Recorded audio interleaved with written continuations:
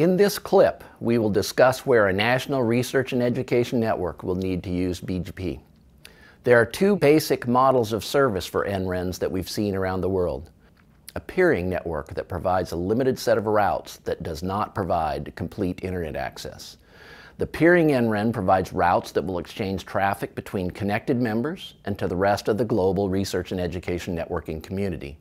It might also provide routes to a local internet exchange that will move traffic to customers of those local internet exchange service providers, to Google, and other services that are present in the exchange point.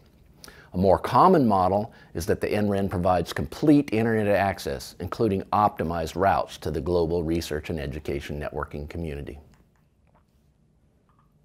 When the NREN is a peering network, you can see that the NREN must have provider-independent address space on all external router interfaces, including those connected to the Internet Exchange, other RENs, and connected university members. When the REN acts as an ISP, you can see that the NREN not only connects to the REN ecosystem, but it will also purchase internet service from an internet service provider. In this case, the NREN must have provider-independent address space configured on all external router interfaces connecting to the upstream providers, including the ISPs, internet exchanges, and other RENs.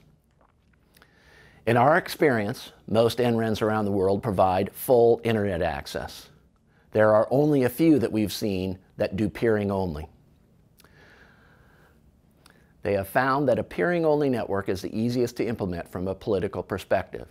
Often ISPs are threatened by NRENs. They will lobby against the formation of the NREN and do whatever they can to subvert the formation of the NREN.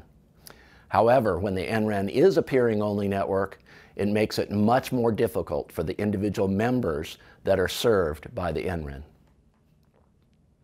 When the NREN is a peering network, it means that the NREN only provides connectivity to a portion of the internet, so the connected members must have a second connection to an internet service provider so that they have full access to the internet.